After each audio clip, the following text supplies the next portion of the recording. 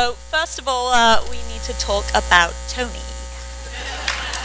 Was it the plan from the beginning to kind of have a trans clone, or was that something that came up in the breaking of season 2?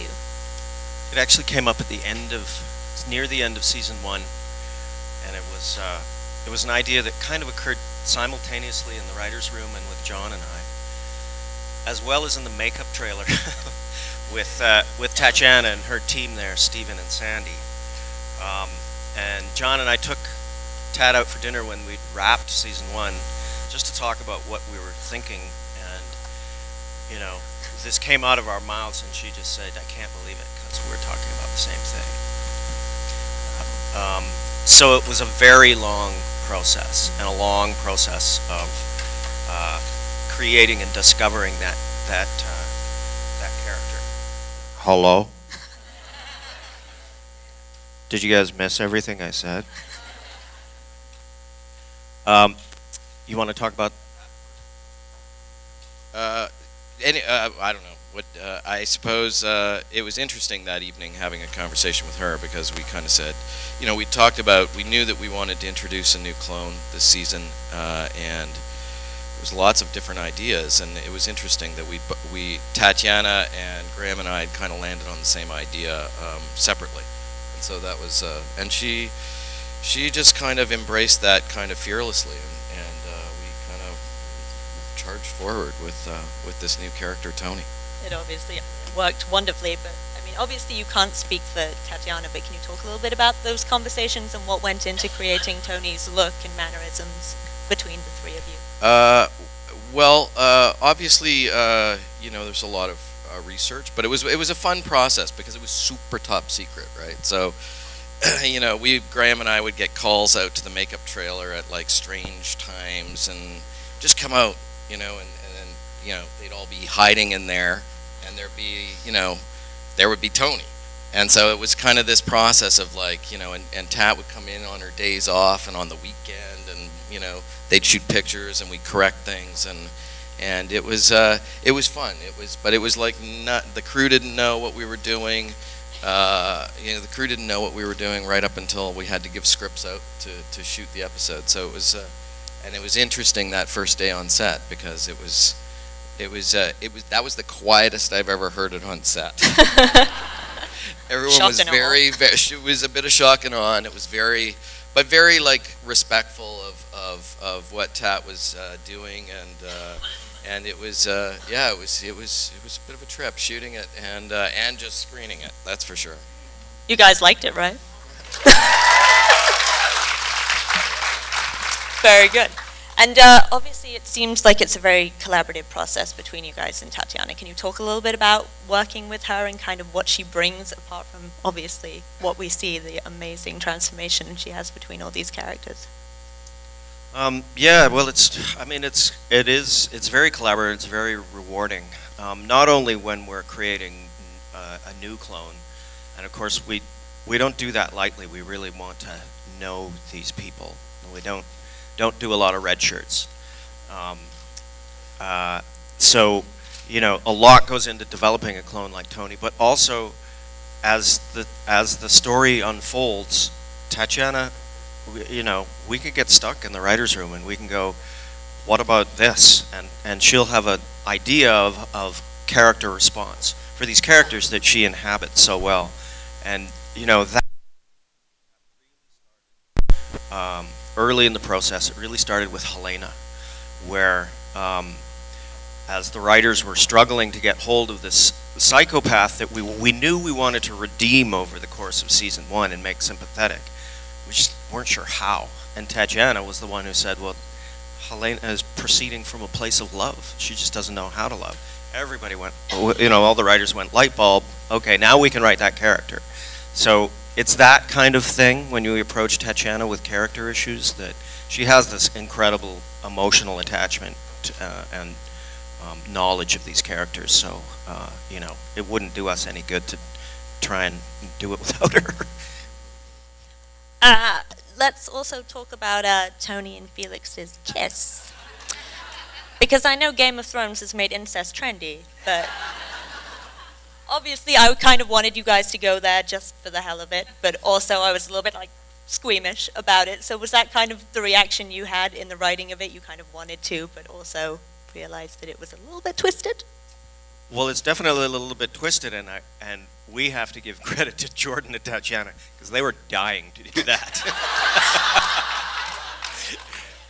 You know, and on one level for us it's so strange, because it's like, it's not just that kiss with all its many layers going on. For us, it's just like Jordan and Dad, they're kissing. Because it must be like brother and sister kissing, really, at this point. But they were all for it. Yeah, it was. I know this was for Jordan. It was definitely.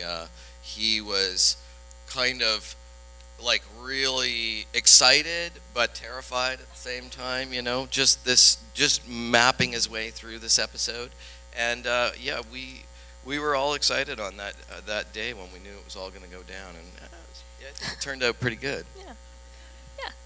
You guys obviously aren't afraid to push the envelope with stuff like that. Do you ever get kind of pushback from standards and practices? I remember like Helena and the Proletheans and the egg harvesting was an awful, terrifying sequence, which is kind of the point of it. Do you kind of get pushback? Do you get any notes on that kind of thing that you have to? We, you know, we're fortunate in our situation with our two broadcasters, BBC America and Space Network in Canada.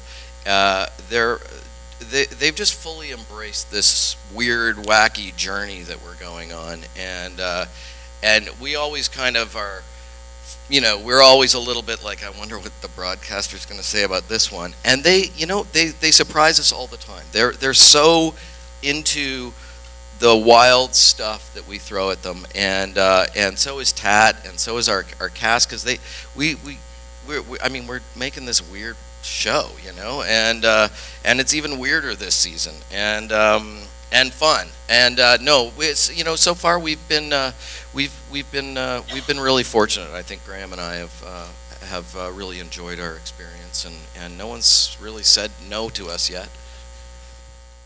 That it started though in season 1 with the tail.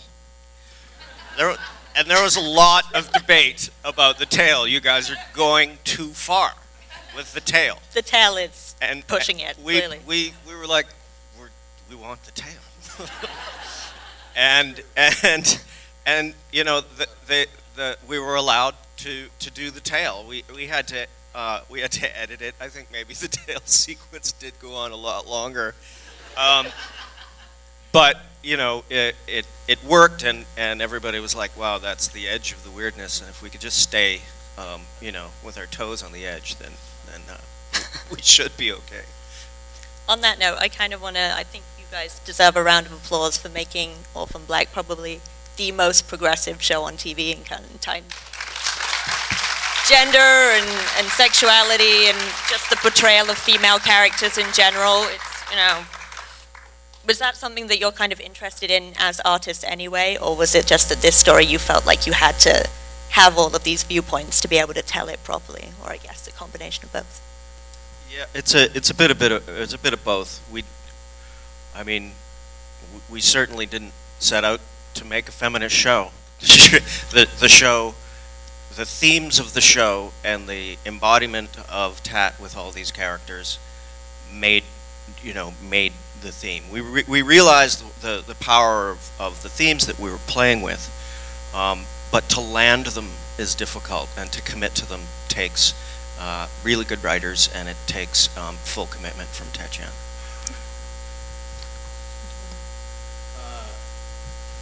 I think.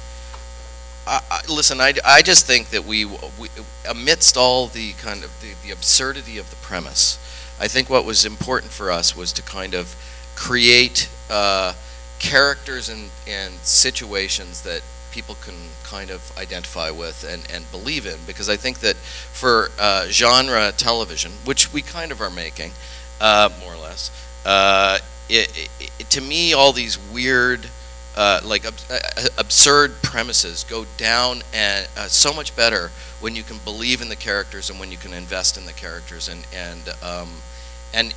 that was just a really important aspect. We didn't want to make a cartoon you know, much as you can kind of hang the soccer mom label on Allison, there's so many other layers to her, and the characters are very deep and complex, and the story is just entertaining, right? It's just one big puzzle cube, and I think we're surrounded by so many different people in our lives that we just wanted to kind of, you know, it's a story about identity and sort of, you know, celebrating our similarities and our differences. So that's very nice. On that note, one of the scenes that I loved, especially episode 5, Rachel and Paul's sex scene, was a great reversal of gender norms. Obviously, for her, you know, she owned it, and him, I guess, and for him, it was probably, you know, coerced, if not completely non-consensual. Can you talk a little bit about developing that storyline, deciding to go that way with those two? Because it was just such a fascinating scene and dynamic between them. I think it's interesting watching Paul sort of caught in this situation and trying to be in control of the situation. Ultimately, I think, you know, Paul is, I mean, Rachel is, she's aggressive, but she's still attractive. And I think that's it's interesting watching him struggle with, like, kind of desire and yet being kind of controlled. It was an interesting encounter to map out for the director, for Tat, and for Dylan, you know. And ultimately, because it's becoming more clear in this episode, but you don't really know Paul's agenda. You don't know what's beneath it. So ultimately, it is consensual. He has to go there. Yeah. He wants to go there, and he needs to go there. Ultimately, it is consensual. It's just kinky. It is kinky, but I think that's good because women on TV so often aren't allowed to kind of own their sexuality, and you don't really see that on TV these days. So I think that's great that you guys are so willing to kind of portray the spectrum of, you know, desire, really. As you said, we don't really know Paul's agenda, and he was AWOL this week, conveniently. What can you preview about what's coming up for him and this ghost? Nothing. All right, I had to try. That's fair. You left Cosima in an awful state, and if she dies, then we're all going to be really, really mad at you, I think, because she's amazing. Can you talk a little bit about Cosima and Delphine's I love yous and the wonderful weird drug trip that they took today? Why did you decide to go that route for their I love yous, and can you talk about developing that scene? Well, it's paying off a promise from season 1, which we liked, and you know, even though there's a lot of debate about it and it's not always apparent, there is true love between these two characters. I think there's manipulation, there's all the other agendas, there's the secrets and lies and the things they keep from one another, but ultimately they do love one another. So to tell someone, yeah, I love you, but I'll wreck you. It's honest. Yeah, it's honest, and Cosima is, you know, she's a super honest and open person who's been forced to swim with sharks. So it's kind of a way for her to, you know, to admit her heart and yet control, to maintain control over her biology, her future, her sisters, keep her sisters safe. Very good. Was I the only one who got chills over Kira reading Ethan's notes at the end there? That was, Kira's kind of been, you know, she's a smart cookie, obviously, but she's been kind of a passive participant so far. Will we see her maybe a little more active in some way? Can you tease a little bit about the development of that final scene? I think that, you know... Without giving anything away. I think it's, you know, obviously the biology behind this, and Kira being the only offspring of a clone is, you know, I don't have to say that you know, it's obviously an important part of our storytelling, and that Duncan has sort of chosen to leave this book in her possession is just, it's an interesting place to kind of head into our last two episodes of the season. Yeah, that works. On a shallow note, I really like Cal. Yeah. I can't get a read on him right now, but I guess that's by design. He's very mysterious. But can you talk about casting him and kind of what he brings to the role? Well, Miguel is a really cool actor who we had seen, we sort of had our eyes on for a little while, and he, I mean, we were just lucky. We were fortunate that we managed to get. He's a busy guy, right? He was, and a little bit. And it was kind of, you know, for us it was really cool because, you know, we were watching him on Game of Thrones and then watching him on our show, and he's just, you know, it's nice having a character that you can kind of feel like you can trust somewhat on this show anyway. And he's, you know, he's down to earth, and working with him is great. It's you're, you know, going to see more of him. We got kind of a little sneak peek of Marion Bowles in the last episode, and I think Delphine was right that Leaky is probably the lesser of many evils. Did you have kind of any hesitation about killing Leaky, or was that always like, he's got to go? Of course we have hesitations. We know he's amazing. John's known Matt for a long time.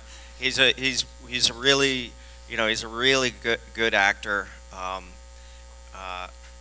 And yeah, we had a hard time around it, but we also knew that it was going to happen. I think we knew in the first season that it was going to happen. You know, that dreaded phone call to Matt, he took it like a pro.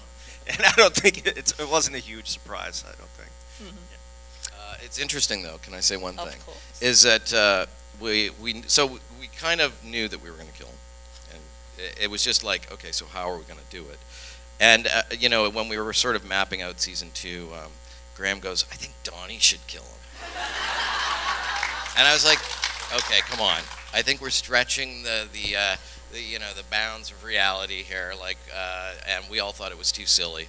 Well, I did at first, and so we went about every other possible way that we could kill him, and then wound up coming back to Donnie. And so it's this sort of and what really kind of sold it for me, and I think for everyone, was this sort of crazy sort of homage to Pulp Fiction. This sort of, you know, sudden, shocking, horrifying, hilarious death, and Matt loved that. Like, if you got to go out in a series somehow, he was excited, and I was there that night. It was kind of sad to see him go, I admit, and he was sad to go, and he's such a great actor, but yeah, it was interesting because that was his last night of shooting. It was like really late at night. All right, let's blow Leaky's head off. Go out with a bang, literally. My favorite part of that is the squeak of his head on the glass with the sound design guys like put this awesome squeak on the window. It's great. And it kind of redeemed Donnie too. And I mean, he and Allison got to bond over killing people. So yeah. What more do you want from a marriage, really? We're going to throw it over to you guys because I'm sure you have a ton of questions. If you just raise your hand, and it'll be like school, and we'll just call on you. Hope that we can. You right there in the blue checks. Was it always the plan to bring Helena back? Yeah. How could you get always. rid of Helena? We really had the Helena Sarah twin sister arc kind of locked in season 1. We knew that gunshot at the end of season 1 wasn't the last time we were going to see her, and we knew the mirror twin thing. We had that in our pocket pretty early in the process, and we're building towards it. Unfortunately, we spent a bunch of time lying our faces off, just lying, like, and it started at Comic-Con last year where we got asked about Helena. It was like, and no one had asked us that yet, and we actually hadn't had a discussion about it, and suddenly it was like, she's dead, she's dead, and then, you know, like when you tell a lie, the more you tell it, the better you get at it, you know? And so we just got pretty good at that. Yeah. Good question. Yeah. She's probably going to, too, isn't she? You just shoot it. I don't know. You just shoot it and you just go, everyone sort of, you know, yeah, well, okay. But you guys all know how television is made. I'm hoping the audience will forgive us for the girl growing between seasons.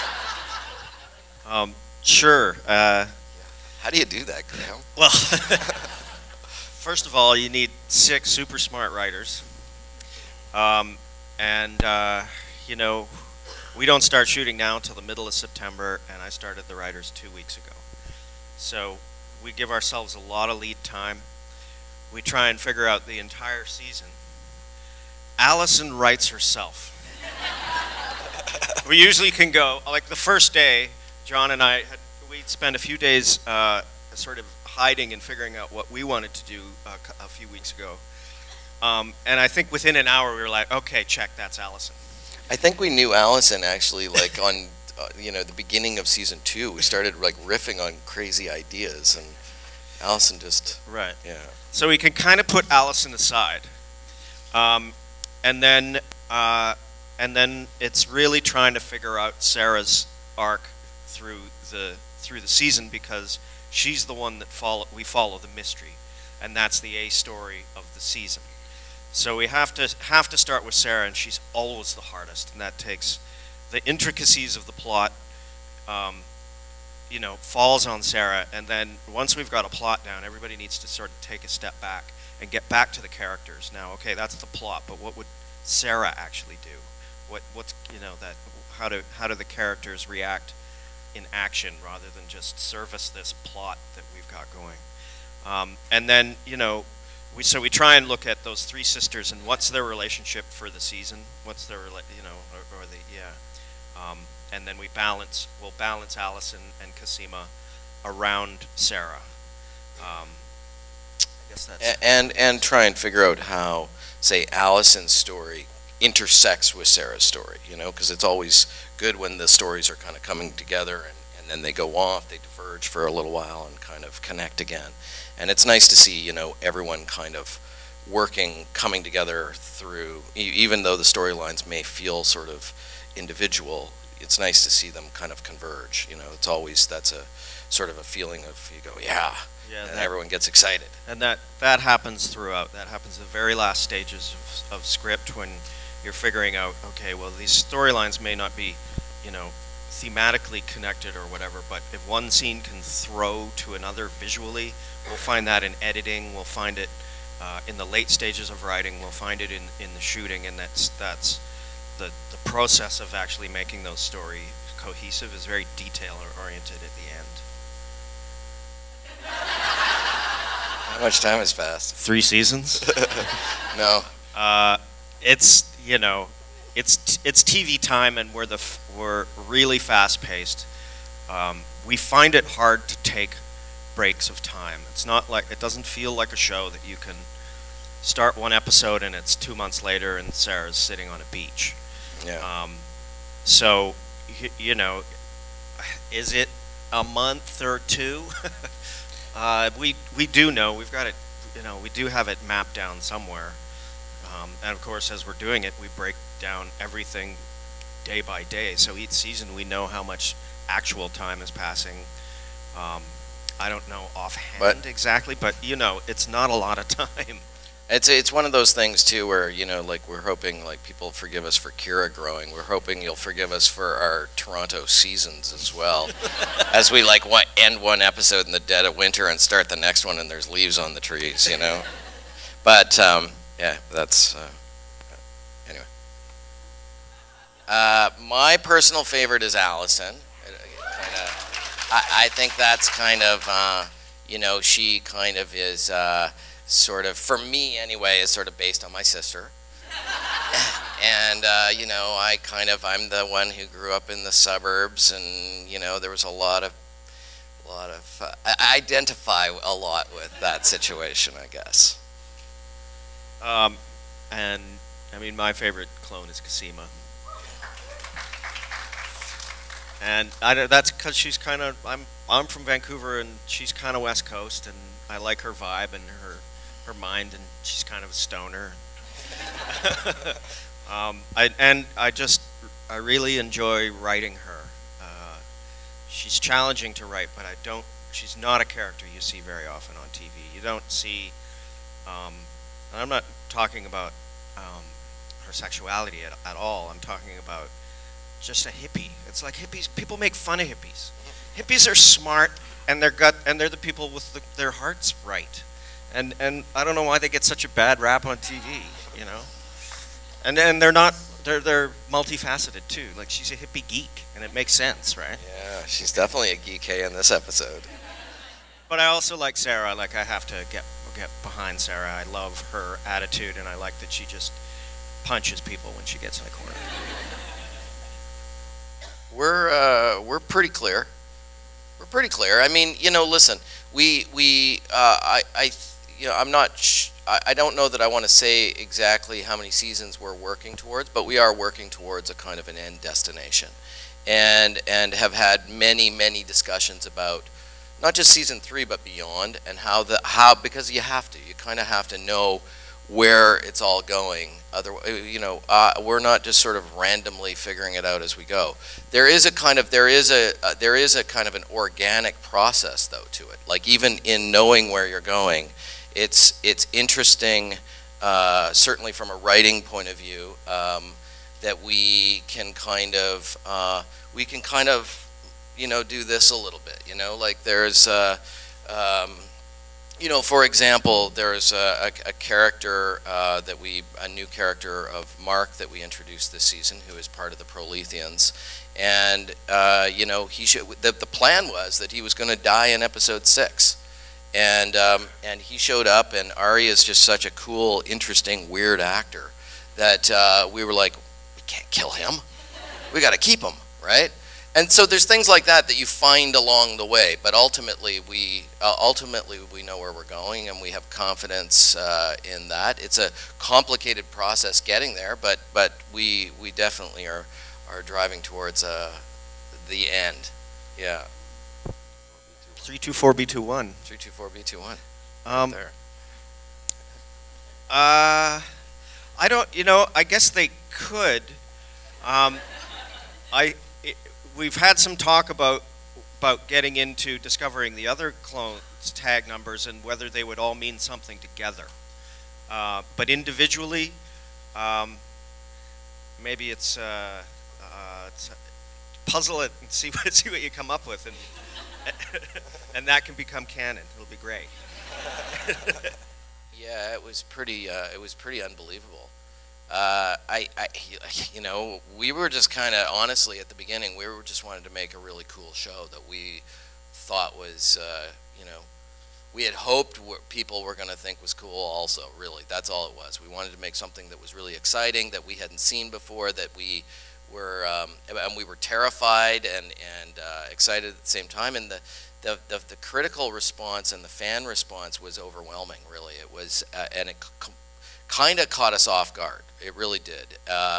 You know, you hope for good reviews and you hope that people will enjoy it, but it just kind of took on this life of its own, you know, and we really sort of saw that last year at Comic-Con. Like, even after just only airing one season, you know, and just, you know, people that got so excited about it and were so into the whole crazy premise of it, and you know, we're lucky that, honestly, that we have Tat as well. You know, it's kind of we just kind of, I mean, we feel very grateful and very fortunate to be on this journey with all you guys, and be having a show that has been embraced, been so embraced by critics and fans. It's amazing. It's been a truly amazing experience, I have to say. Yeah, it's especially the fan engagement is really rewarding, and it's not, in our TV careers, it's nothing that we've been able to experience before. It's a real gift, and so much of the fans and the critics in the early going were responsible for the buzz around the show building even more. And now, I was just our science consultant is the real Cassima Herter, and she's up right now. Was working with the writers this week, and she told us that she was at a conference, and there were 2 academic papers on Orphan Black, which is just, that is like, that's a whole other weird thing. That's, but the fact that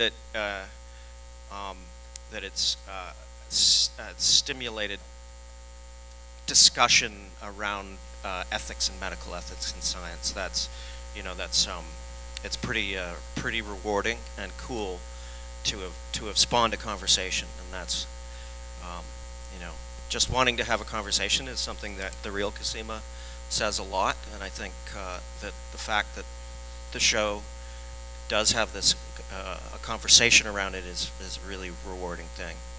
So what we call the when we were in film school, we called it the coffee question, which is we loved watching movies and TV where you get out of it and you got to go and have a coffee and talk about it. So we try, you know, that's part of what we try and do. And caffeine is very addictive, as it turns out. Well, it all started with the opening scene on the train platform with Sarah and Beth. John pitched me that idea in 2001. Here's an opening scene, and we had nothing else. Yeah, we didn't know it was clones. We didn't know it was clones. We just were like, who was that other person on the platform? Was that a twin sister? Was that's a great opening. A parallel universe. John, you bastard! Now we can't let go of it. And so we pursued that from a story point of view, and then we wanted to do something exciting and something genre, so it became clones. And as we researched the clones, or cloning, all of the ethics around it, and we engaged with Cosima Herter, we realized that clones had got a short shift. And then again, I think, sort of like I said, it becomes about mining theme. It becomes about constantly turning the premise over, turning the characters over, and seeing what it's really about. That's when we just, we realize, and the female writers in the room especially are like, do you dudes even know what you're doing here? Yeah. I mean, but it's true. Like in the beginning, it was really, we just wanted to make a really exciting, fast mystery thriller that was kind of sort of sci-fi, was a kind of a genre sort of thing. And we got really excited about the idea of one actor playing a whole bunch of different characters. And that was kind of, that was just sort of how it began. And then, as Graeme says, the more you go, the deeper you go into it, the more these themes sort of start to emerge, and the more you embrace them, and the more they kind of become the fabric of the show. And now, I mean, we feel a responsibility to it, and a responsibility to keep pushing it with characters like Tony, pushing it with all due respect, and with keeping it on our themes and keeping it in the premise of our show. But at the same time, trying to kind of, when people are expecting something from us, we like to go the other way. We constantly like to pull the rug out, and this is a big rabbit hole mystery, and we like to constantly kind of raise the bar on ourselves and just kind of go, okay, yeah, that's too obvious. This has been done. Let's do something that people haven't seen before, and that is constantly the fuel in the writers' room and between us, and we're just constantly trying to kind of, I guess, come up with things that we haven't seen before and that we want to see. We want to challenge ourselves. Did that answer the question? Yeah, sort of. Okay, good. I think that's a great note to end on. Okay, thank you guys so much for coming out. We really appreciate you. Thank you. Thank you so much.